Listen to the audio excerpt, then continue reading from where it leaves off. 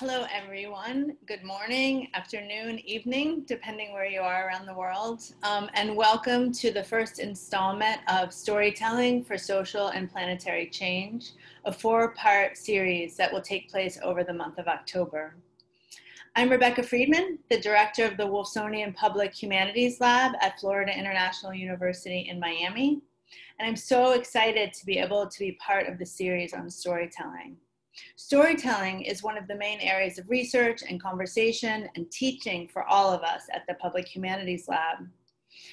It's storytelling, whether the gathering, narrating, telling, retelling of stories of members of our communities through oral history gathering, poetry writing, street art, just to name a few genres.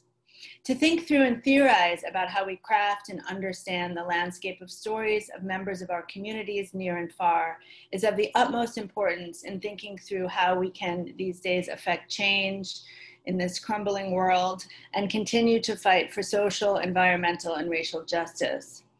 I love my work, I feel lucky for it, and I'm so happy to join you here today. So let's go. Without any further ado, let me introduce my wonderful colleague, Whitney Bauman. Whitney is Associate Professor of Religious Studies at Florida International University here in Miami.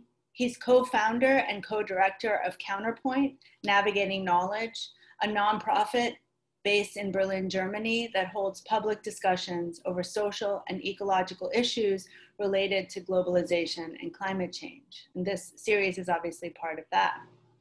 His areas of research interests fall under the theme of religion, science, and globalization. He's the recipient of a Fulbright Fellowship and a Humboldt Fellowship, and his publications include Religion and Ecology, Developing a Planetary Ethic, which just came out with Columbia University Press in 2019, as well as co-authoring with Kevin O'Brien, Environmental Ethics and Uncertainty, Tackling Wicked Problems, with Routledge in 2019. He's currently working on a manuscript about the 19th century German romantic scientist Ernst Haeckel, if I pronounce that correctly. So without any further ado, I will give you Whitney. Let me just mention to the audience near and far that during the course of the webinar, if you want to ask any questions, there's a Q&A button at the bottom, and we welcome any and all questions and comments. Thank you. Thank you so much, Rebecca. I appreciate it. And we're so grateful to the Wolfsonian Public Humanities Lab for hosting and supporting this webinar. I feel like it fits in with the aims and projects that are already there. So we're happy to be here. So let me just give a brief introduction to the overall 4-week webinar that we're starting today. Why storytelling for social and planetary change? Storytelling is essential to what it means to be human. The process of knowing involves storytelling, and our value systems that determine what is just or unjust are all influenced by the stories we tell ourselves. In addition, human beings exist in a planetary context with many other entities, species, rivers, glaciers, oceans, that have a story to tell and that are parts of our own stories. Finally, the power of story and re-narration helps to rethink and create new communities, as we've seen with MeToo, Black Lives Matter, and Fridays for Future movements.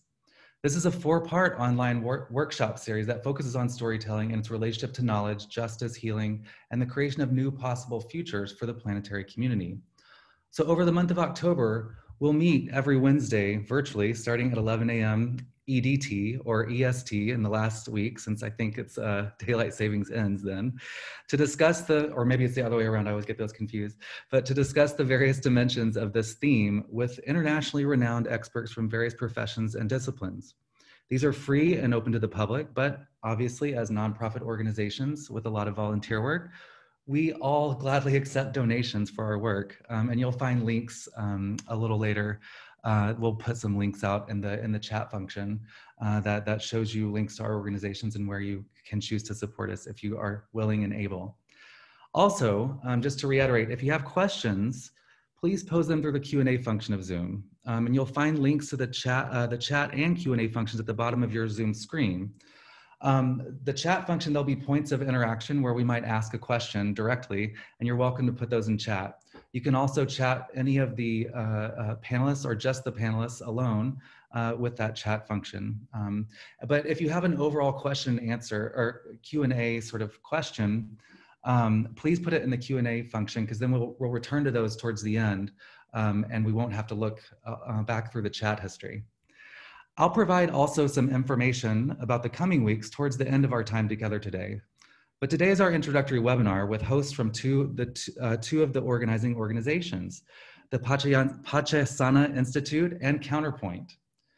Counterpoint Navigating Knowledge, just to say a little bit about Counterpoint, is a global interdisciplinary research center and information hub, founded by Kaku van Stokrad and myself in 2018, and supported by an international advisory board. Counterpoint organizes events and publishes policy papers and reports, as well as a weekly blog and pieces of art and fiction.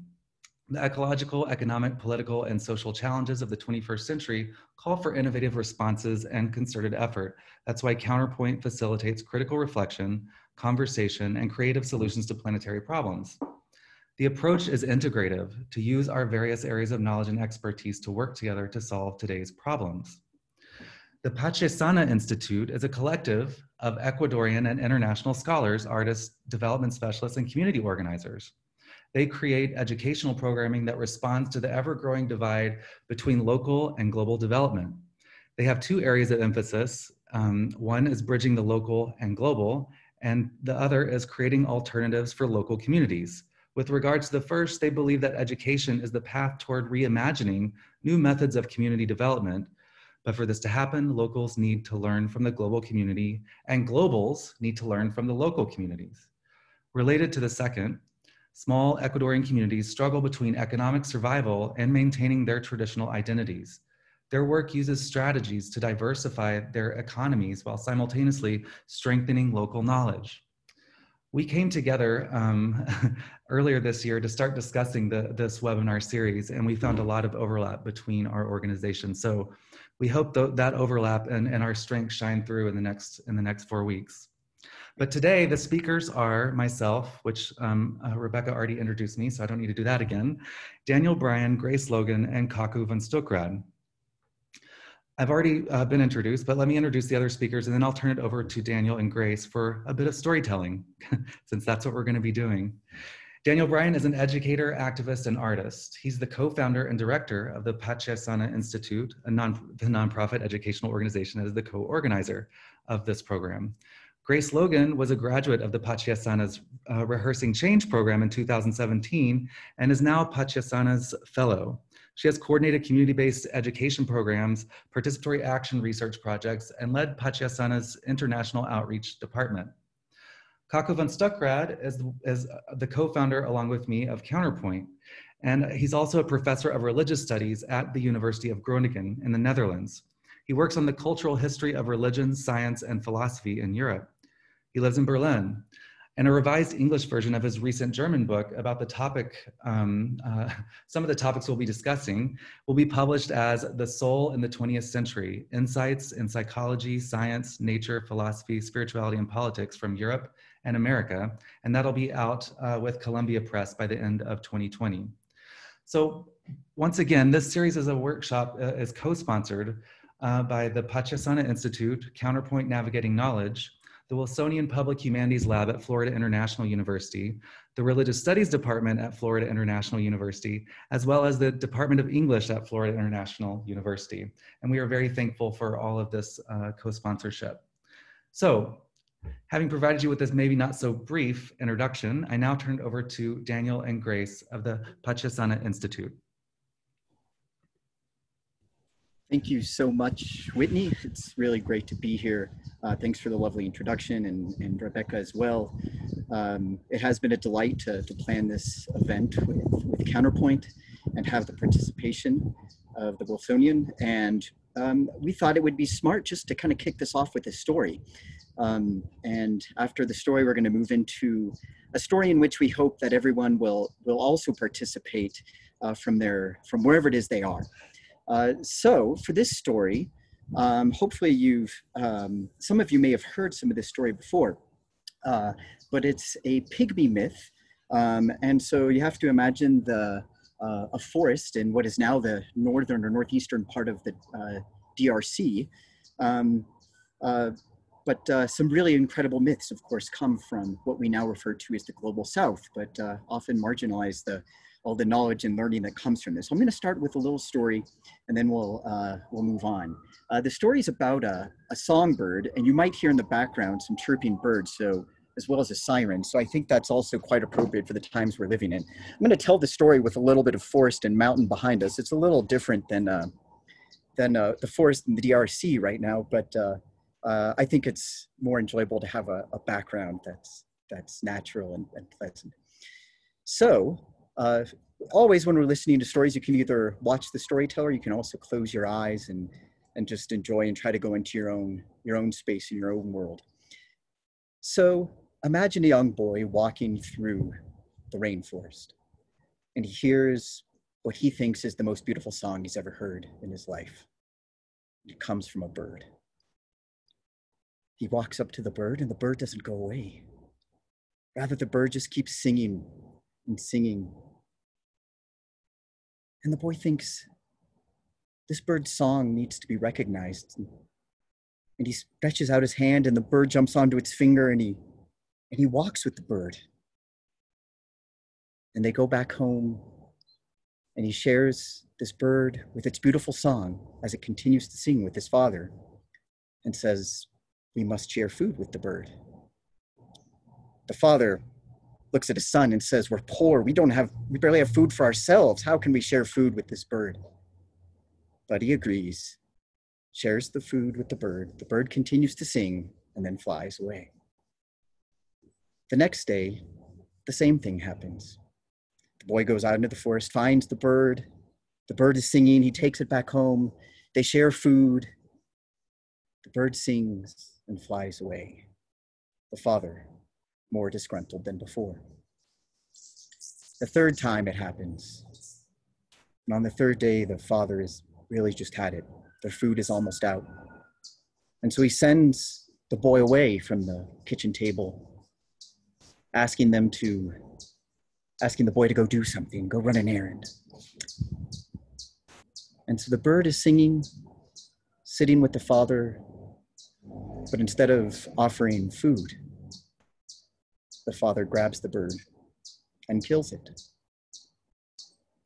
With the bird dies the song. And with the death of the song, the father died at that moment. We tell this story to realize how dependent we are on stories and the songs that surround us. Not because they're out there or they're from nature, but because they're inside us. And so that bird story is also our story. And so what we're going to do now is go into the next storytelling exercise, which will introduce very slowly from that mode, I'll be introduced, and I'll bring our grace to get us started off.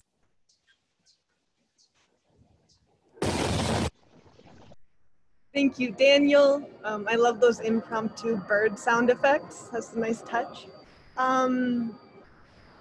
Great, so for this activity, we want us to all kind of center us in the space as a collective, create a story together.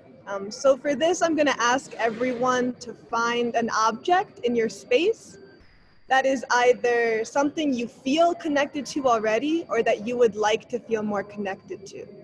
This can be a natural element, a house plant, a banana, a cup of water, or it could be an object that maybe comes from nature but has been transformed through a series of human interventions. So I'm going to give everyone a moment to find their object before continuing.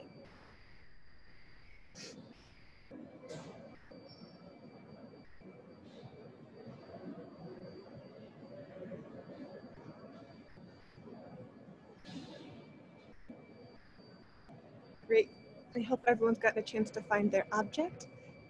So we're going to engage in a short storytelling meditation together. The idea is to explore and strengthen our connection to nature, to the natural world, through the story of ourselves and this object. So go ahead and close your eyes if you feel comfortable doing so, with your element or object in your hands, and we'll begin to guide you.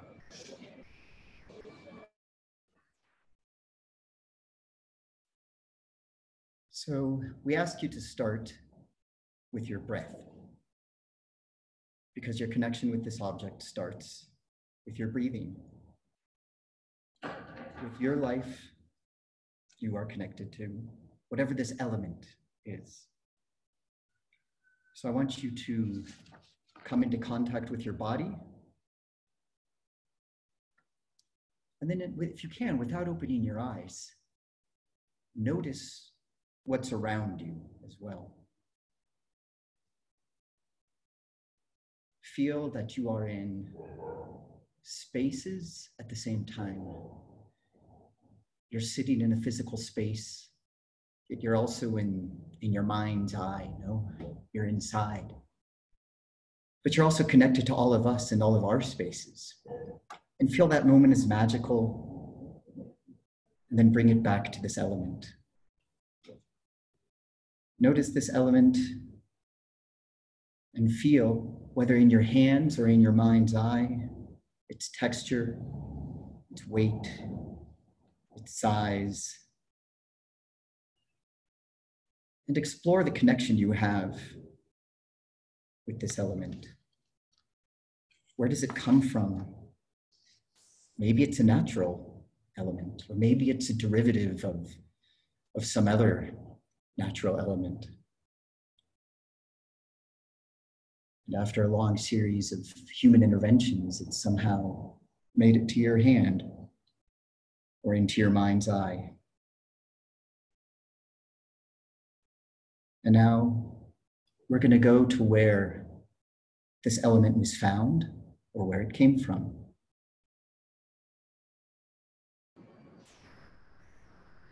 Imagine yourself there, where this element comes from. What do you see? Are there trees? Maybe there are plants, animals you've never seen before. Maybe there's water nearby. Where is your element in this place?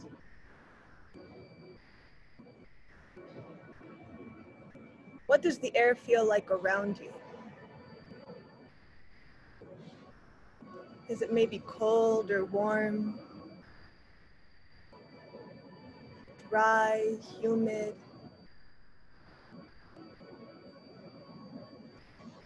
Maybe it's still, maybe there's a slight breeze. What do you hear? Maybe there's bird song. Maybe wind, rustling. Maybe you hear the sound of a city in the distance, of people, of cars. Maybe not. What do you smell? What does the earth smell like where you are?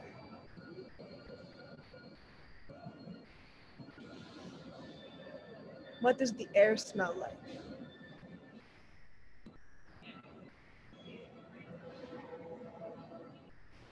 Are there people around you?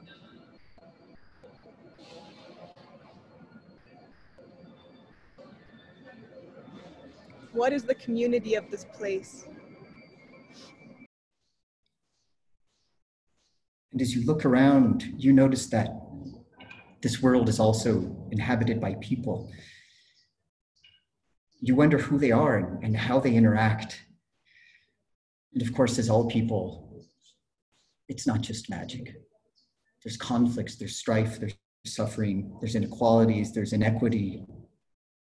What pains and trauma do the people in these spaces hold?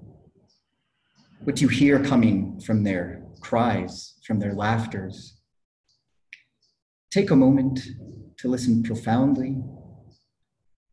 And as you do, realize that this community is bigger than the community that you see.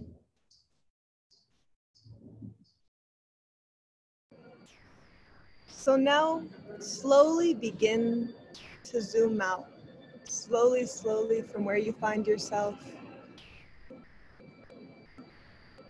until you behold this community, this territory, this earth, but more than that, the space-time that we all inhabit, these connections that we've explored. What are these connections between you, this object, the natural world,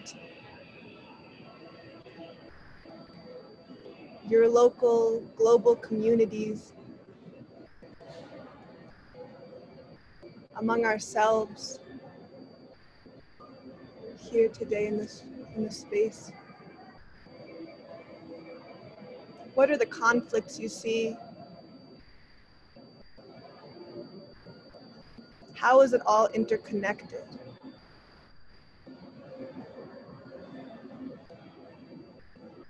Now I'm going to ask that you slowly return to your body, entering once more the earth, your territory, your community, and slowly find yourself back with your body and your breath.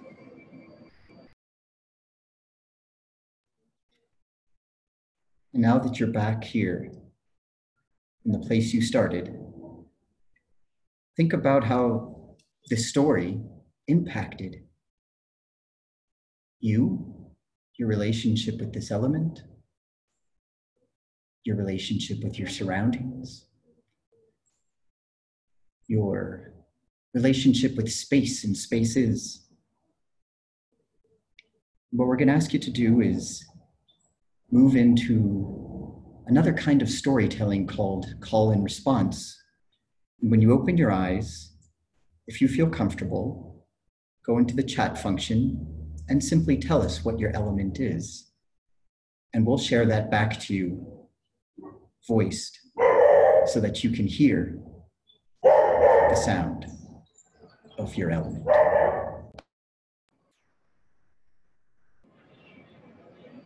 A terrapin, a lime, autumn air, turquoise, little cypress tree. My element is the candle I light to teach Tai Chi. A reusable bottle with water. A rock. Watercolors.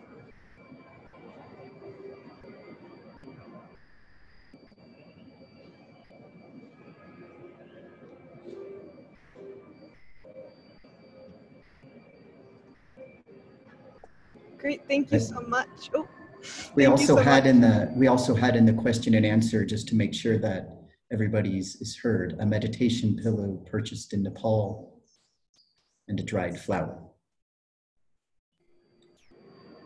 Thank you all for sharing.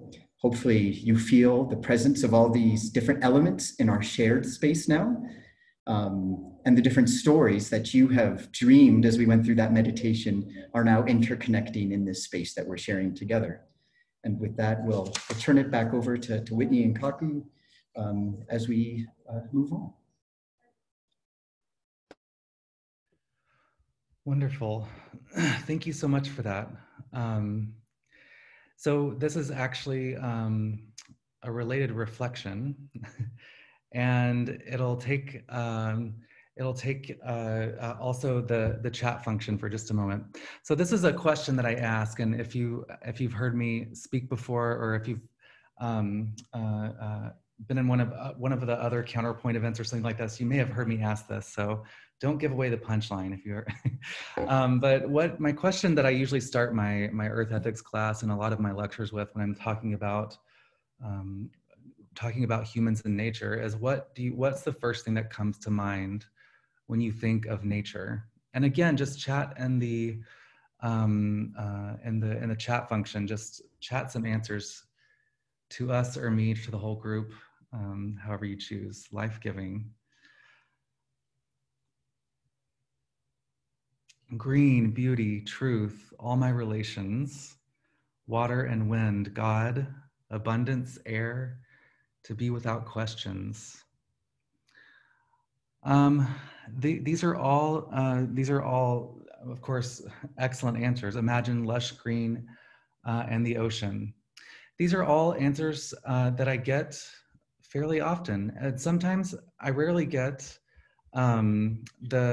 someone saying, me, human beings, the city that I'm living in, the computer that I'm coming to you through, language, human environments, right?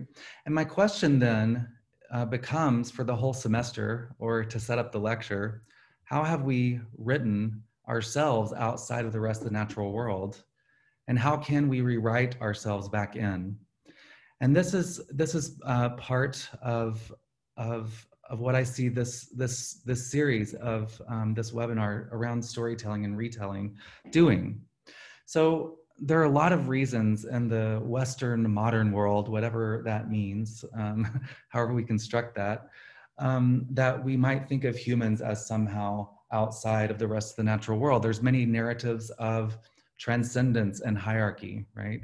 So from the Platonic forms, right, in which, so the really real is not here in the material world, but it's somewhere in the ether, right?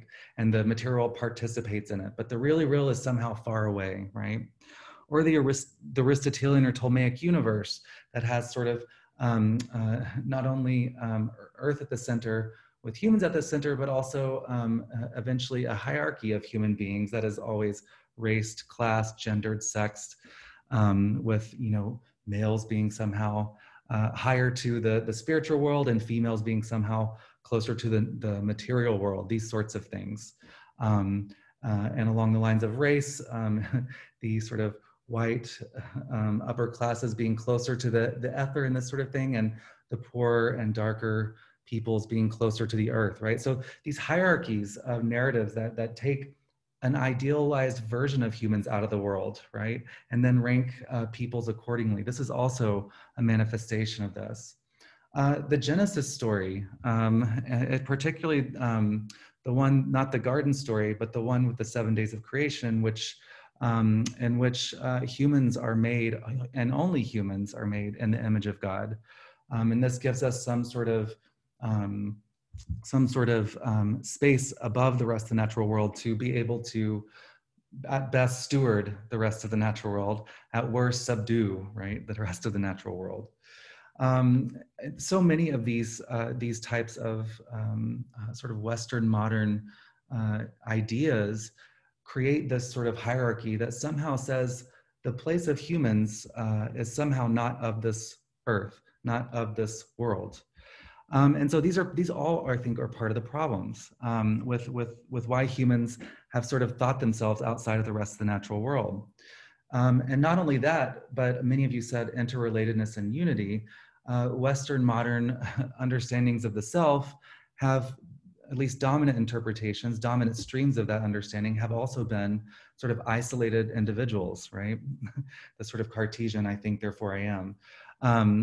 So this is also part of the problem. I mean, the economic system of capitalism is based upon this idea of individuals and making rational choices, and sort of the idea of private property that can be owned by individual people. So there's all sorts of things that also break our connectivity with the rest of the natural world. And so some of this has manifested, and actually sort of modern Western science of the reductive and productive models, right, since at least the early 20th century, have also been about turning the rest of the natural world into commodities for human use, some more than others. And we're now beginning to experience the effects of this idea of thinking that we're not part of the rest of the natural world, and thinking that we're isolated individuals, from gross economic inequities to climate change, to species extinction, to all the racisms that have led up to things like Black Lives Matter movements and all the sexisms that have led up to things like the MeToo movements in this world. So my question then for us over the next 4 weeks is to then really think about how we can reconnect to the fact of our interrelatedness with one another historically, politically, economically, culturally, but also with the rest of the natural world, ecologically, biologically, evolutionary, narrowly, and perhaps with the rest of the cosmos even, right? The stories that we tell ourselves matter, right? So these ideas of human exceptionalism or human transcendence somehow that are always tied up with issues of race, class, speciesism, and all sorts of things. These matter the world around us and shape the worlds around us in which we live. And we want to explore in this series both the decolonial and post-colonial stories from around the world, from places that are working to tell to maintain their own stories, but also the stories that are being created in a sort of post-colonial and decolonized understanding of places, of specific places and peoples. But we also want to search for alternative stories from within the history of the spread of what we call Western civilization. And it's from, there's romanticisms and mysticisms and eminent ways of thinking all throughout what we call the stories of the West or the history of the West. But all of these, whether decolonial, post-colonial, or sort of non-dominant traditions within Western civilization or whatever, all of these aim at rethinking human and human Earth relations toward a future that is more just and that promotes planetary flourishing. And so one of the ways that I sort of try to think about this in my classes with my students, and it's a little hokey, but you can go along with me. And I've done this before, but if you sort of look at this, might just be a piece of paper, but, and you can put in the chat what else you see there in terms of this piece of paper. Again, if you know my trick, then, that's fine. Opportunity, tree fibers, very good. Energy, openness and possibility. Potential to write and draw all colors. A seed. Beginnings and endings. Very good. Ideas, stories, right? So we have all these cultural things, but also ecological things, right? Potential people airplanes, I love that one. But also ecological, playful, and artful things, and trees, right? If you get to a tree, right, you need the soil and you need water and you need the sun. And if you get to the sun, then all of a sudden you have the whole cosmos wrapped up from the Big Bang 13.7 billion years ago until now in this one piece of paper, right? So we've done a great job of isolating things, and maybe perhaps in our re-narrating we can sort of figure out how, through connecting through diversity, to re-narrate ourselves in these interrelated webs of existence. And that's sort of how I see the sort of part of the task of this series. But I'll let my colleague Kaku say a bit more. Well, I think you've phrased it wonderfully. What this whole experiment, this whole experience is about, and I don't have to add much to that. Only that some of what you described also resonates with the work of the people that we invited to contribute to these 4 events, or 3 events, not counting the first one, but the next 3 ones. So there are so many of these wonderful instructors and teachers that we can learn from, who share this understanding of kind of not only narrating something and analyzing the narration that brought us where we are, and the narration or the story that we are not so happy with anymore, certainly in many places around the globe, and struggling with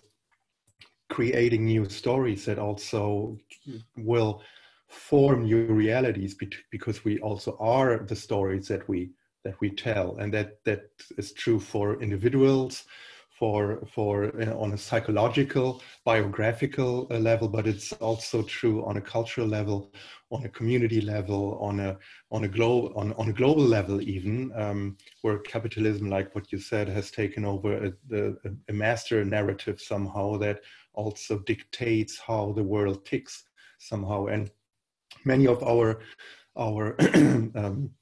speakers present alternatives to this. And what you said just reminds me, for instance, of David George Haskell, who in his book, The Songs of Trees, tries to overcome this idea that the trees, also because you mentioned the piece of paper, which is also, like Anna Pardibon said, a former tree. So, but we are still connected to this tree, even if we write on that paper there was a tree and something else. But to overcome this differentiation, to that we have to find sublime nature outside of the cities, and in the cities that is all kind of bad things happening there, while we also could create new narratives, new stories about the trees that are in the city. And that's what he's, for instance, focusing on, particularly on the rich life that these trees in the cities tell, and the songs that they sing, which is also a metaphor for something that is like what Daniel had in the story of the bird, which is also both a song and a story that is that is meshed together somehow. Or David Abram has a similar approach to these things, how we are part of the breath of nature, and when we tell something, we also breathe stories, and at the same time we are located in a certain position that is both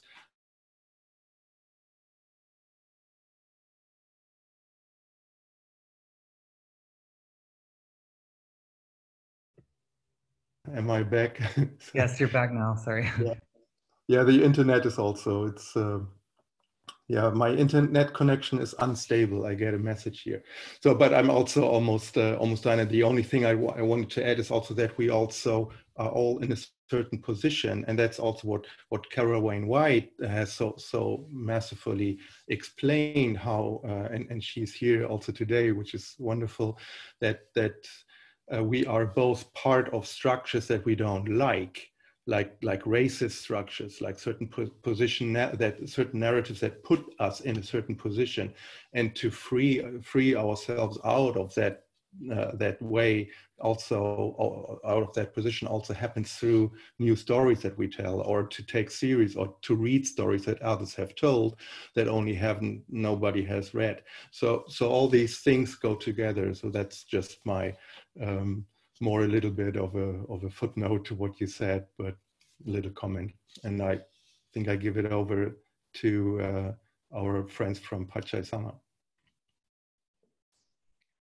Thank you so much. I'm going to go ahead and share my screen so that we can share some images of our work in Ecuador, because right now what we're going to try to do is think about this idea of kind of words to practice, theory to practice. And we're going to ground it for just the next few minutes in our work in Ecuador. With the hopes that this will also link us into the idea of moving from theory and conversation to practice, to embodiment, and the work that we're going to be doing over this next month, every Wednesday. One thing that may not be clear for some is that after each panel, there'll be a short break, and then there's an interactive workshop with one of the panelists. And so we're really excited about that. And for those who are able to spend some extra time, we really encourage you to stay. One, because the people who are going to be leading these workshops are truly amazing artists and thinkers, therapists. They come from all walks of life. And very richly so, they're all bilingual in English and Spanish. So if anybody wanted to come and also speak, if Spanish is your first language, you would have the opportunity to do so. So as we go through this, we'll also do a little bit of highlighting in how those workshops will be focused. But we wanted just to turn back a little bit to Pache Sana and into one of our main programs so that we can ground this talk about storytelling for social and planetary change in practice.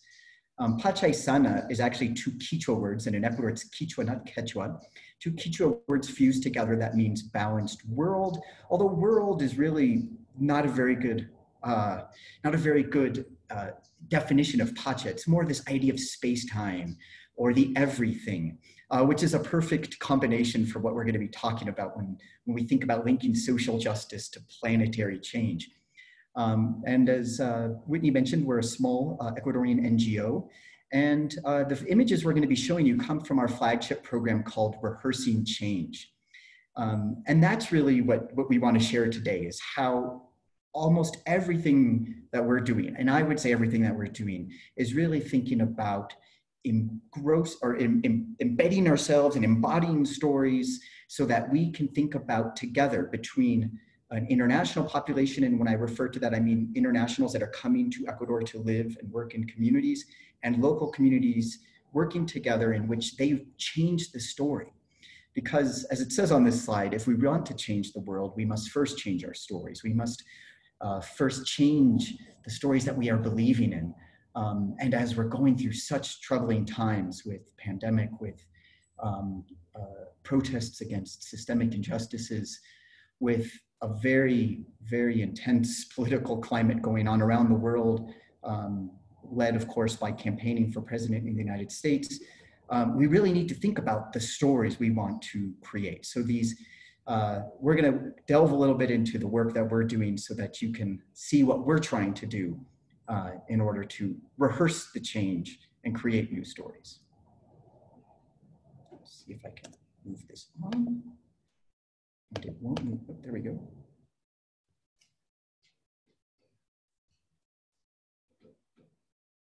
Thank you, Daniel.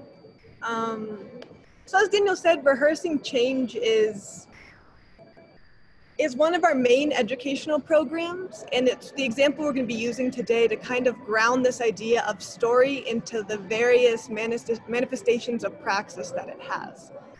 So Rehearsing Change is part of this greater dream to reimagine and create more just alternatives to the dominant models we have of study abroad, of education, and of these local global relationships that are embodied in both of these structures. And how we do that, a lot of the time, is through story. So a good deal of our pedagogy, our methodologies, focus on story as a tool for social change, for transforming and building relationships, for exploring conflict, dialoguing, the creation of new possibilities. And we even have one of our core courses of this program is called Storytelling, Language, and Movement. When we think about storytelling in praxis, I think a lot of us might think of this photo in the bottom right-hand corner, where there's, folks sitting in a circle, one person sharing a story and the rest listening. That is one form of storytelling, but we also invite you to widen your understanding of what story is, how it manifests, and how we can participate in it. In our program, we also explore storytelling such as dance, illustration, symbol, theater, but it also looks like conversation. It looks like how we build relationships in our day-to-day lives. And we believe that story happens even when we're not intentionally engaged with it as a tool. Our identities are built out of the stories that we tell ourselves, but also the stories that others tell us about ourselves. Relationships are built by telling stories. So when we talk about storytelling for social change, for planetary change, we also have to ask ourselves, what is the role of this kind of story? Maybe the story that we're not always intentionally engaged with, but we're always embodying and we're always participating in. So next week, we'll actually have our topic will be storytelling is knowing. And here we'll see a couple of images, or a few images, of how we've actually done storytelling as knowing in the Rehearsing Change program. To the left, you see a theatrical piece done by members of a Quechua community in Sawata and international students, in which they are on the riverbanks of the Anzu River in the Ecuadorian Amazon. And the knowing isn't so much in the choreography, but actually in this place-based immersion with the river. So to know the river, we must also embody the river. And on the right side, knowing is the conflict that we see between the television, the bombardment of information and thinking that information is knowing, but then the ancestor comes out from the TV to wake us up and help us realize that knowing is different than information. You'll have the opportunity to participate with Juan Sanchez and for our knowing workshop next week after the panel. Juan will be working with words. So our first day will be, Juan is a poet from Colombia and a teacher at UNC Asheville, and will be leading us through some fantastic activities linking words with knowing. And then in terms of social justice and healing, which will be our next in 2 weeks from today, we see a couple of images. Once again, this idea of social justice very much depicted here on the right, where there was last year, almost exactly a year ago, there was national protests in Ecuador led by the indigenous peoples against austerity measures. And we were in a community called Pintag, just outside of Quito, and they were very active in that movement. And here we see a creation of our response, our way of recognizing this fight against, in their words, imperialism. And so you see, we worked with giant puppets, and you see the abuela, the grandmother, and the one that is connected to the earth versus the skeleton, which had different representations of imperialism and oppression and violence. And to the left, you actually see one of our panelists, that's Bronte Velez. They will be joining us on the last session for re-narrating and restoring. And in that particular piece, what you see in front of you is the idea of the need to wake up community, and we will heal ourselves if we can wake up our community. And so you see actually Bronte dancing her way into this idea of a healed community and a recreated community.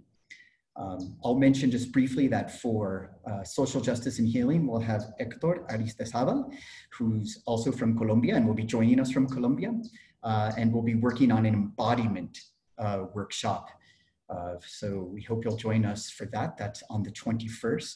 And then as we move into our next slide, talking about re-narrating and restoring, Bronte will be joining us and also working on some embodiment work with us.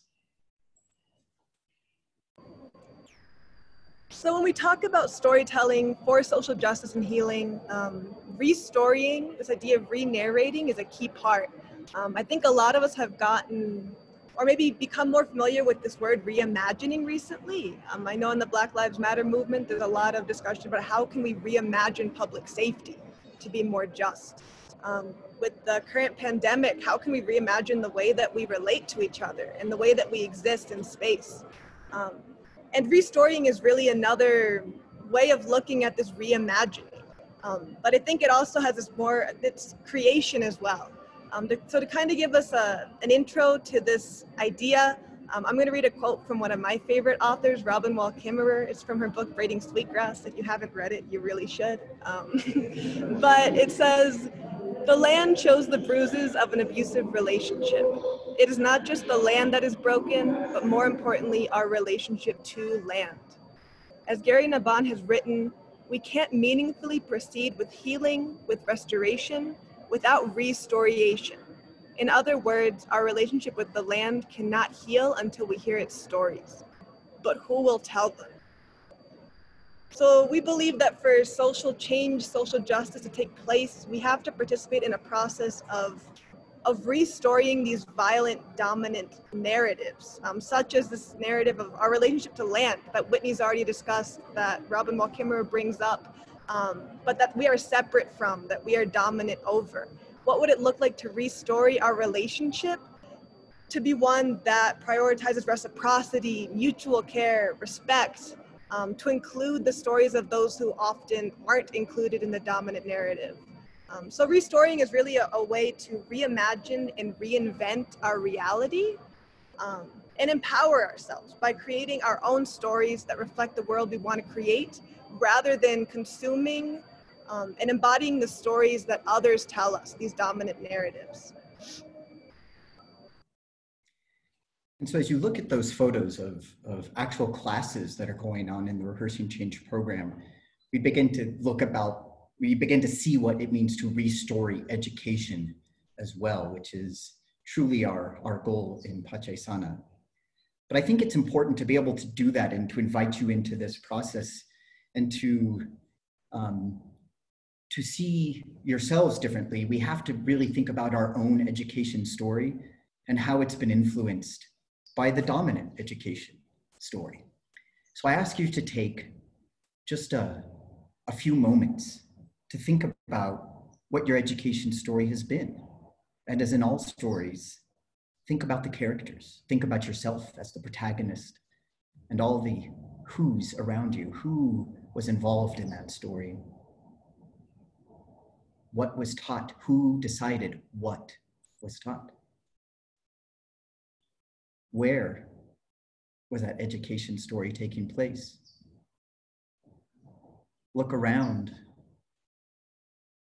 and did it reflect the images you just saw on your screen?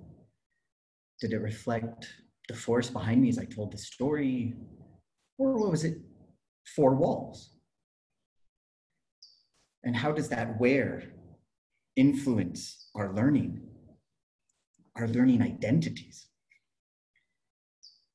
And then also the how. And that gets into a lot of also what Whitney and Kaku were talking about in this. How do we learn?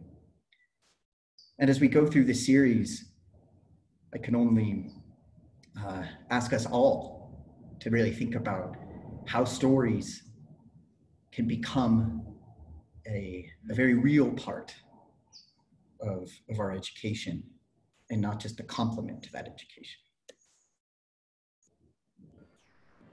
So when we talk about restoring education, we really have to restore these four questions, or these four parts of the story.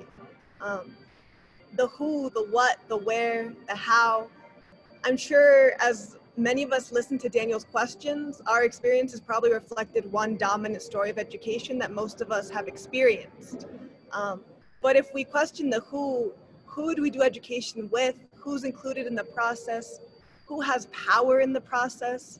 If our goal is to restore to be more just, we have to think of how we can include more folks in the process, and not only include, but give them power and agency. What content do we teach? This is really a question of what do we learn, and whose story does it reflect? What do we consider valuable knowledge? Is written word the only kind of valuable knowledge?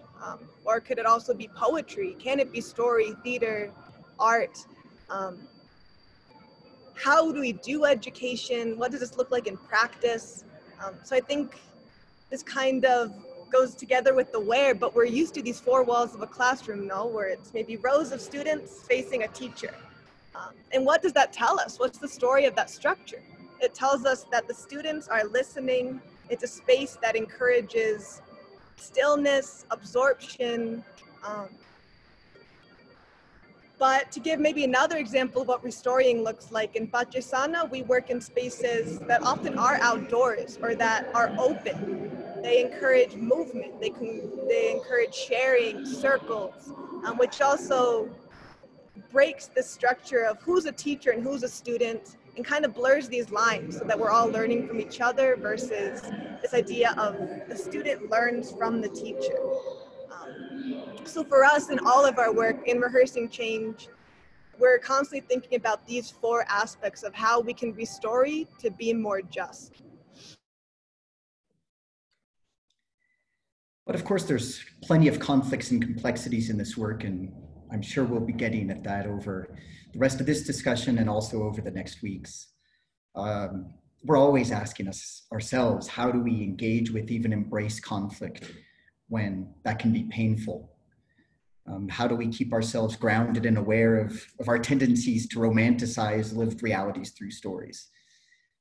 Something that, especially with relationship to Indigenous peoples and Indigenous stories, we tend to do, and we need to ground those in lived realities through the voices of those we traditionally marginalize. How do we make ourselves accountable related to privilege, power, and positionality? Something that we hope we'll be able to talk about over these weeks with relationship to stories. And of course, how do we make sure that storytelling is balanced with story listening? There's going to be a lot of talking throughout this series, but also throughout all our exchanges. And how do we assure that we are profoundly, deeply, and radically listening? We would like to listen a little bit to your story. And so as we continue over the next little while and start a discussion amongst all of us here, we ask you to share in just a few words, if you can, from 1 to 10 words, a part of your story that you'd like to share with those who are also attending this webinar. And we will collect those words together. So if you might just want to share them with the panelists, that would be great. We'll collect those together, and at the end, we will read those out as one interconnected story. So with that, I'm going to stop sharing the screen and turn it back over to our friends at Counterpoint.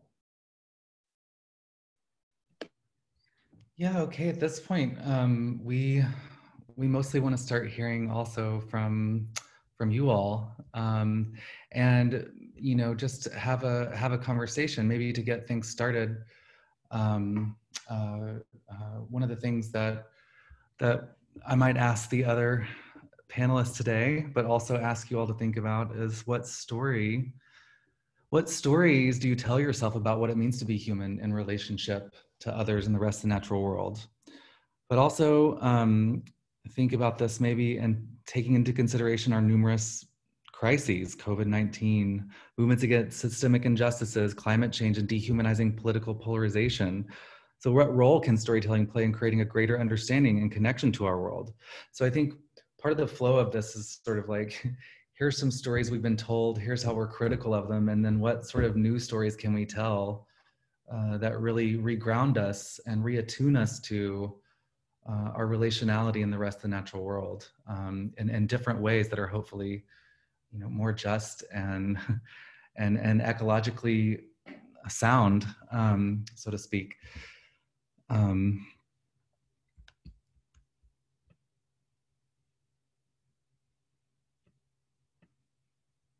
I'll give you one of my own examples.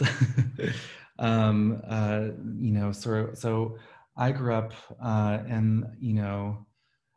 in Arkansas, and we had this family farm, and we were always there. It was a soybean farm, but it was also this sort of cool place that had hunting and fishing and all this stuff. So we grew up with our own family plot, and so I always had this sort of connection with the rest of the natural world, not in some sort of wilderness way, but in a way that, like, we sort of depend on the land, and so we have to work with the land, right? The land sometimes will not give you what you want. So this understanding that we're not always in control. And this place is like sort of this central idealized place in my mind. And then, as I got older, I realized, how connected this farm was with issues of race and class and gender and all these things that today, I had to go back and think about this sort of root of my narrative as this idealized sort of place of my childhood, but also see all of the isms that were going on there at the same time. And so, that's just sort of one of the ways in which I've tried to, I'm thinking about storing and restoring and sort of what it means to go back and get a thicker description of the stories that we tell ourselves in terms of our relationships to our past, to other people's, and to the earth. So.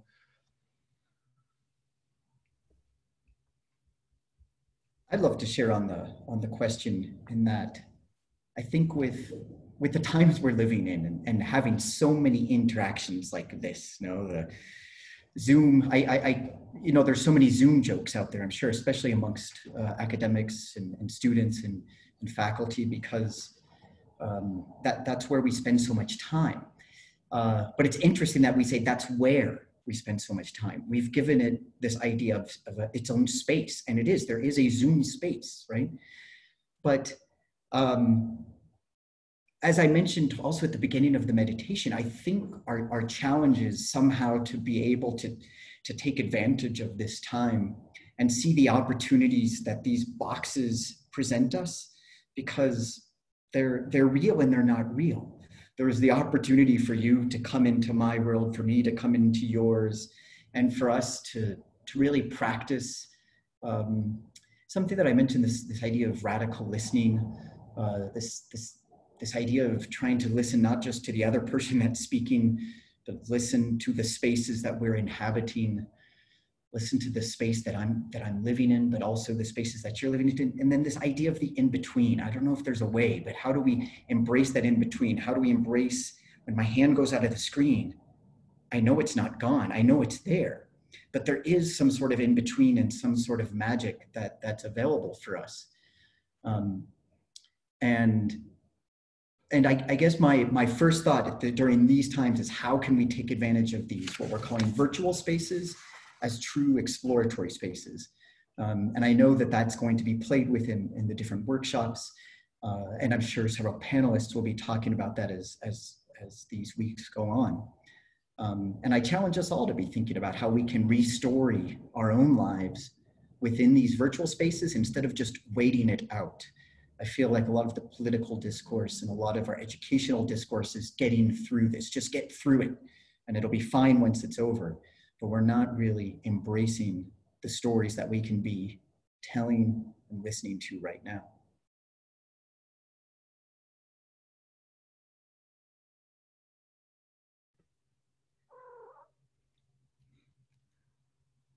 Do any of the other panelists want to chime in on this, or? Yeah, listening to what Daniel just said, I also wonder, when we talk about the virtual space, when we talk about concepts like radical listening, I also wonder how we can challenge ourselves to, in a way, rethink the stories of these concepts to also make them intersectional.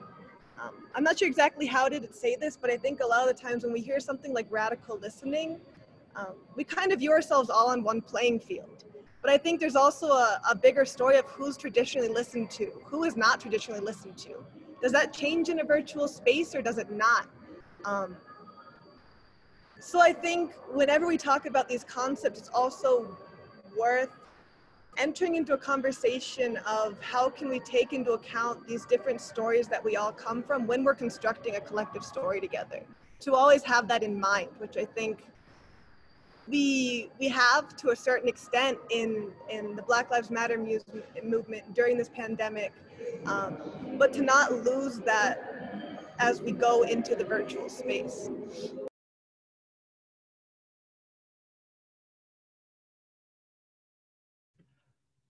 I'm just taking a look at some of the comments here, and I know that there's some people that are beginning to leave now and such, but I've seen comments about sort of diaspora and also the concept of unlearning that needs to happen, and I think some of us have mentioned that too. But these are two different ideas, but the sort of diaspora identities, right? These are hybrid identities in such a way that we all live in so many different worlds, and especially, I mean, right here we're all in very different places in different worlds. And how do we think about those, as you said, and sort of interstitially, or in a way that doesn't necessarily force everything into one understanding, but nonetheless connects with each other in this sort of way. So how do we do this sort of connecting? And on the other hand, this concept of unlearning, right? And the importance of unlearning, or if we want to go with Jack Halberstam's from a queer theorist, you know, the art of failure. You know, we actually, if these stories that we've told ourselves are inherently you know, bring about climate change, destroying the planet, you know, racist, sexist, heteronormative, ableist, so on and so forth. If these stories are, if what's succeeding in these stories means is maintaining all of that, then we need to fail the system, right? And sort of that deconstructive or unlearning moment that comes along with dismantling before we can even begin to sort of restory, if you will. Also, this idea of relearning and also telling new stories.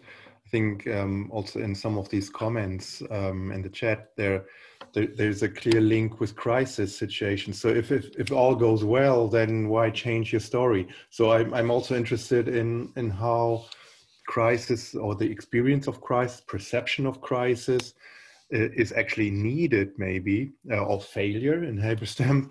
A kind of failure is actually needed to be in a position to say, okay, now I have enough motivation to look for a better story, or for a different story, which will carry me through the next phase without kind of failing, or failing differently, or whatever. So, but it's also interesting, I think, to look at the link between something that is perceived as a crisis on personal, biographic, but also community, and also planetary level, and how this reflects in the need and the search for new stories. So we had a question about, I did not understand completely what kind of story you're looking for, some part of my story or a story of certain project, place, or space. I took it as a part of my own story, but maybe Grace or Daniel, you meant all of these things, I'm not sure. Yeah, feel free to share just a few words of your own story that you feel comfortable in sharing. They'll be shared then anonymously as we kind of weave together some pieces of the different comments that people are sharing, so that we do have a collective story. And I think that goes into one of the comments that was made by a participant right now, who is talking about being very interested in these stories of unity. While I fully agree with that, sometimes I get lost in the words because of the politicization of, we need to unite the country, we need to unite this, or we need to unite that, which is of course true. But I feel they've been co-opted by our politicians. And I can't help but believe we need to interweave our stories and understand our stories as pluriversal and not universal. There's a tremendous, for me, there's this idea of still, you know, universal knowledge. So many people that are attending this and are speaking right now have university affiliations. And I believe the stories that we are telling will show that this is all outdated and time to change. And eventually we'll be creating pluriversities. Eventually we will be celebrating each and every story, not as how it serves the big story, but how it is its own story. And through the interweaving, we've created then a pluriversal whole, in which, thinking like a quilt, each story is its own block and it's woven together, but it speaks for itself, it is itself. So I know that was an extended answer to the question, but basically, yes, please, we'd like to weave your story into the others. And I would just add sort of that pluriversality or multiplicity or multitude or whatever we might want to call it. This relates back to what I was saying earlier about this hierarchy, right? And writing humans outside of the earth also is tied up with a monological understanding of knowledge, in which knowledge is from no place, right? If you want to follow sort of the decolonial literature and these sorts of things, but this idea um, of objective knowledge that feminists and so many people have critiqued over the last century, right? All these post thinkers, right? Is that once you take yourself, this whole idea of I think therefore I am should be like, no, I'm in a place and through that place I think, so that knowledge becomes this immanent process, and it opens up to multiple ways of knowing, multiple stories, and this sort of thing.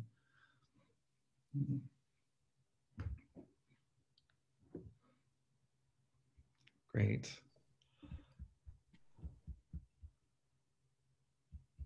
We have a lot of great ideas and stories and pieces of things now in our group chat.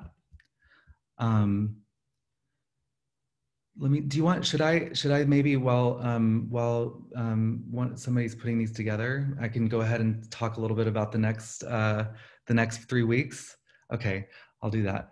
So obviously today's a little bit different because we don't, this is the introduction. So normally, starting next week, there will be panels that go from about 11 until 12:30. And then there'll be a short break. And then from 12:45 p.m. to 2 p.m., there'll be an interactive workshop. And so for next week, October 14th, starting at 11 a.m. Eastern Standard Time, we'll have with us David Abram, Juan Sanchez, and Polly Walker talking about storytelling as ways of knowing. And you can find more information about this on either of our organization's websites. You can find the bios and this sort of thing. And maybe one of my colleagues can put those links in the chat again. And then on October 21st, we're going to talk about stories of justice and healing. Again, starting at 11 a.m. Oh, and sorry, excuse me. The interactive workshop on the 14th will be led by Juan Sanchez. I'm just reminding you of this because Daniel and Grace have already mentioned this earlier. So then on October 21st, starting at 11 a.m., the panel on justice and healing will be with Carol Wayne White, Taya Brooks, Preback, and Hector Aristizabal. Did I say it anywhere right? Aristizabal, thank you. And then Hector Aristizabal will also be facilitating the interactive workshop. And then finally, on October 28th, we're going to close out with a panel on re-narrating. And we'll have with us David George Haskell, Bronte Velez, and Alexandra Cornelius.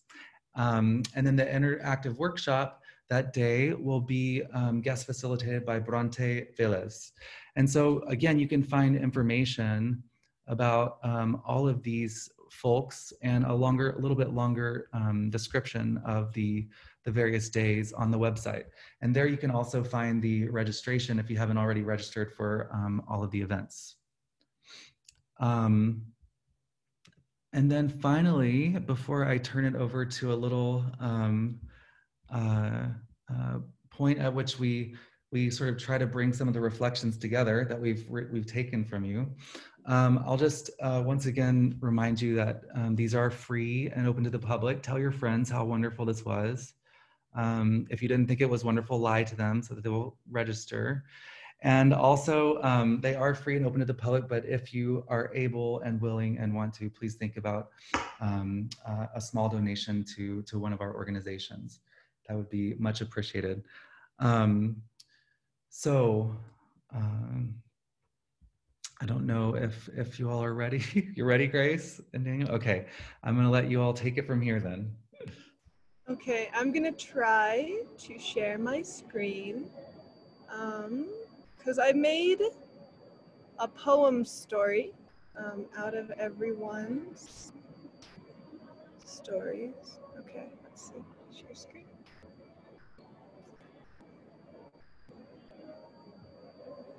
Oh shoot, I don't think I can share screen. Let's see.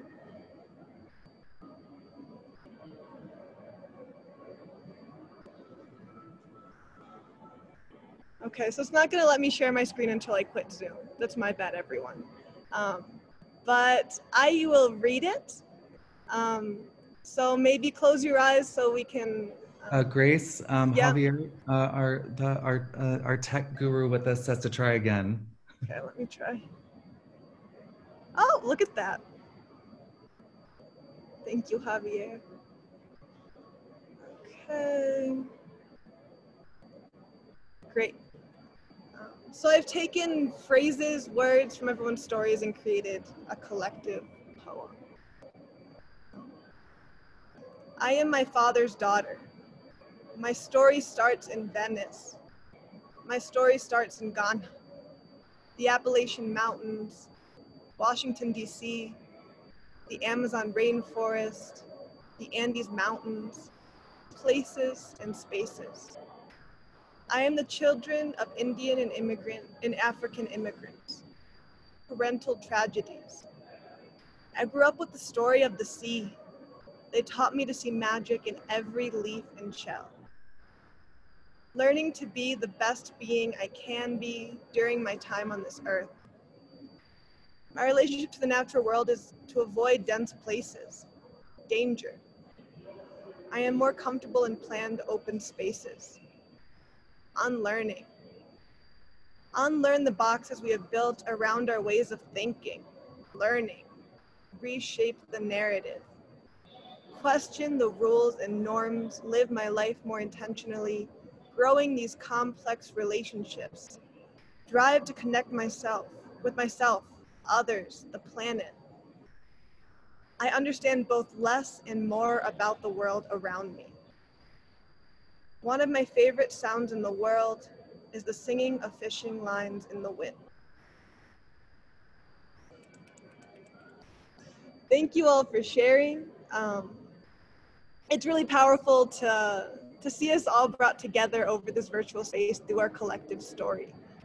So thank you so much for being here today and your willingness to participate and share with us.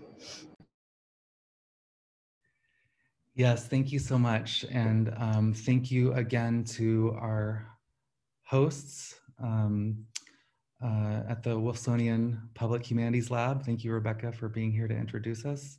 And thank you very much, Javier Rodriguez, for being our tech guru today. Please come back and join us in the next coming weeks.